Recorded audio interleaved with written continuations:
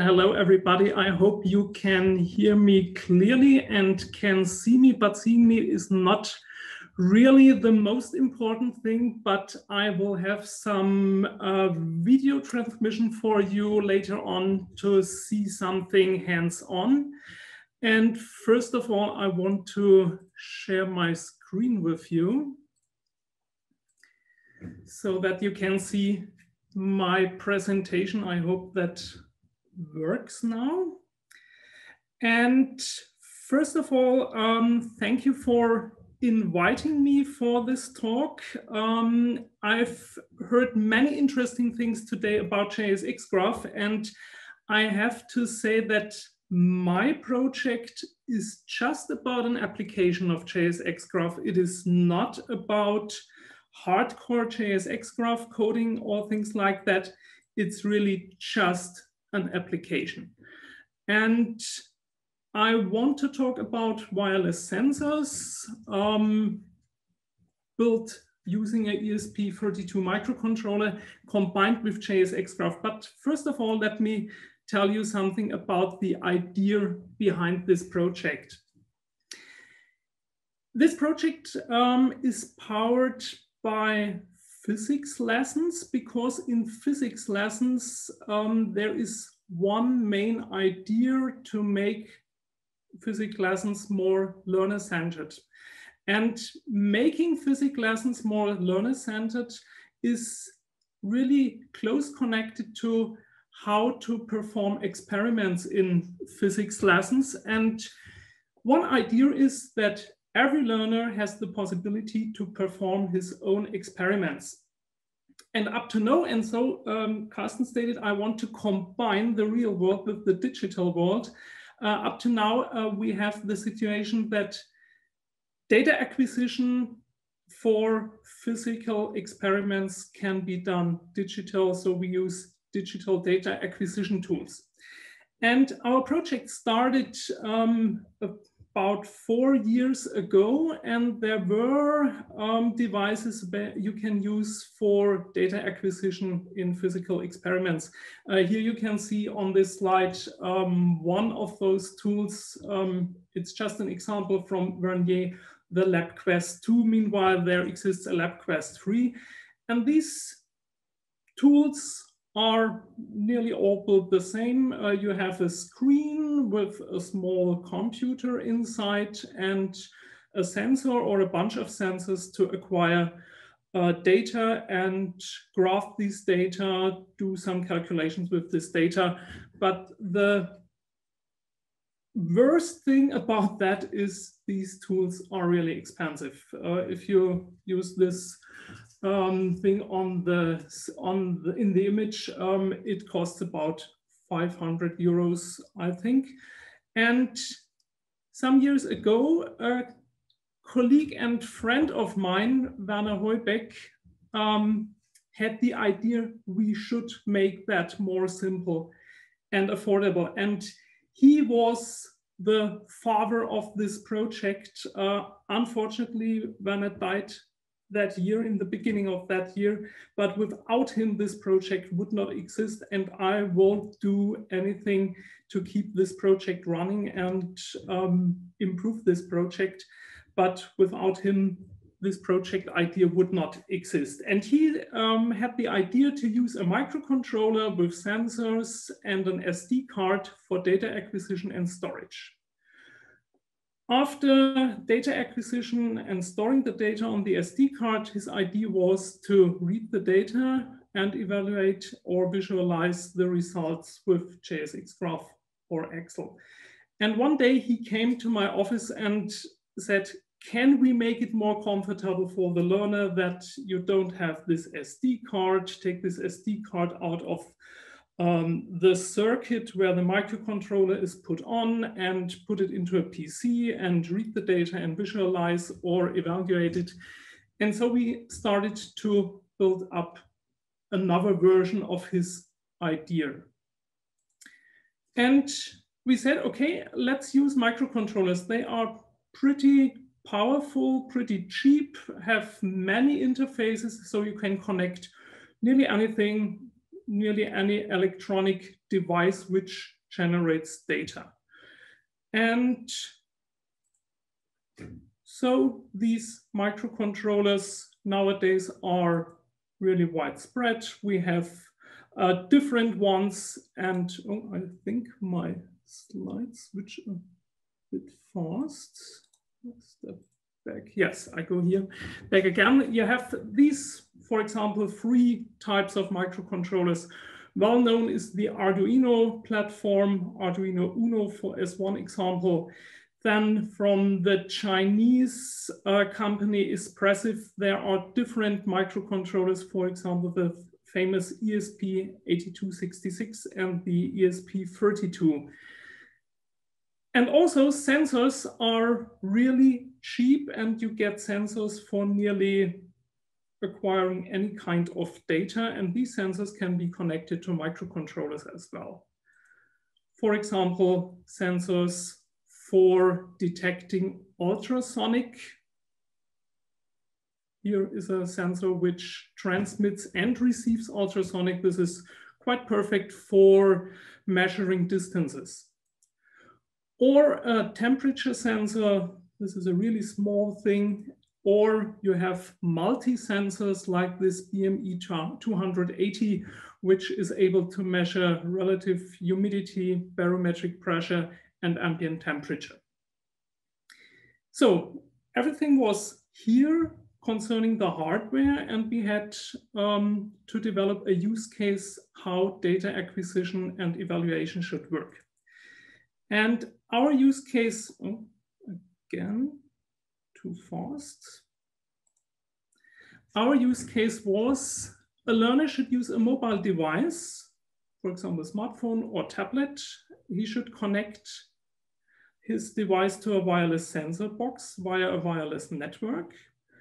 And he should use a web interface provided by the sensor box on his device for data acquisition. I will show you such kind of sensor box, and my director for this talk is Andreas. Andreas, maybe you can switch the video to my other cam so that we can see what we have here. This is this kind of sensor box. I hope you can see it. It's just a black box with an USB cable. This USB cable is connected, for example, to a power bank, just providing it with electronic power. And here is a sensor. This sensor is a temperature sensor. It's the same sensor inside. I've shown some slides before. It's just inside. So this was our, I would say, prototype of such a sensor box. And now I will show you how to connect the mobile device to the sensor box. The idea is to have a wireless network where this smartphone or tablet can be connected to. You see this wireless network here. I've made screenshots for this because it's a bit hard to show in this kind of presentation, but I think you can see it this way much better. Then after selecting this wireless network, I will be connected to it with my smartphone. And so I'm connected to this network and I can show here some details. And automatically there pops up a website where you can start the software on this sensor box. It's just a web interface. And after saying, okay, I want to start to work with this sensor box, we will have a website where we can acquire data, where we can graph data and things like that. Why did we do it this way? We wanted to avoid that students have problems or learners have problems to connect to a device. For example, knowing some IP address of the device, open this IP address in their browser. So we use the technology, I think all of you know that it's called captive portal technology.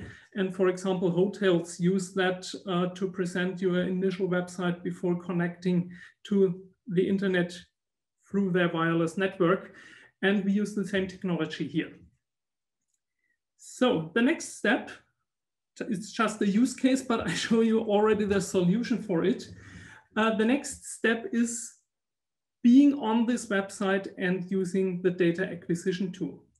And maybe Andreas, you can switch back to my screen presentation, or highlight my screen presentation, because here you can see the web interface. It's now running on my PC I'm doing the presentation with, but it also runs the same way on a mobile device. And here I can select the sensor I want to use for my measurement. This is a very late version of our tool. Here you can select different sensors. For example, I select this temperature sensor and start measuring temperature. And here you can see actual temperature is 25 degrees centigrade. This is not high accuracy temperature measurements. There is some offset in this measurement. You can calculate this offset, but it does not depend for the experiment I want to make now. So you can see, okay, temperature is here, and I use this ice spray and put some ice spray on our sensor to look what is happening with the temperature. Okay, we have -1 degree, about 0 degrees. Okay, so let's switch to the next page. And here you can see the reason why I'm here. We are using JSXGraph for plotting the temperature. So we are acquiring real-time data and plot a graph of the temperature. And for example, you can make experiments about the melting point of ice or cooking some water. What happens if it's near to 100 degrees centigrade? So I think what we can do is pretty clear. And we also have a third page here, and here we have the data. I have plans that you can download the data as a CSV file or things like that. This is not implemented already, but I think you can see what we can do here. We can also use another kind of sensor, for example, for barometric pressure. We take this sensor and we see the pressure here in hectopascal. And if I move the sensor board a bit higher, I'm standing up to have maybe a height of 2 meters above ground. So we see the value is lower. And if I put it down on the ground, we can see, okay, the value may be a bit higher. So this is a pretty nice solution of acquiring data. We can also make other experiments using this distance sensor. I don't want to show you that because time is running out, I think. But I switch back to my presentation. So let's have a look at the presentation. We have seen these 3 steps on this slide, the 3 views or tools we can use with this measurement environment. And what is done on the hardware side? We used in the beginning ESP3266. Meanwhile, we are using ESP32 microcontrollers. Why are we using them? They have several digital I/O ports, so we can connect many sensors or some sensors. They have also analog inputs. They have different bus systems supported. For example, one which is really famous and necessary is I2C, because many sensors are using I2C or one wire. We have in our test setup, we have seen these sensors with I2C and one wire and one which is directly connected to digital pins. Then we have a Wi-Fi interface on these microcontrollers, and this is really important to get the connection, to connect the learner's device with the sensor box. And we have at least 2 megabytes of memory to use, and that's enough. And we have one big advantage. These things are really cheap. It's about 10 euros to buy one of those microcontrollers.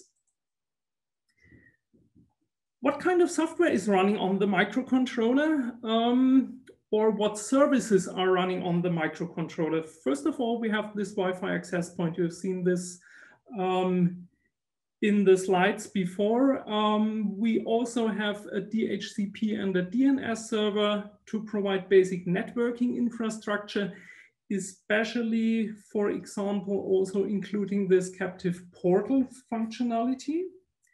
We have a data acquisition controller, which is running on the microcontroller.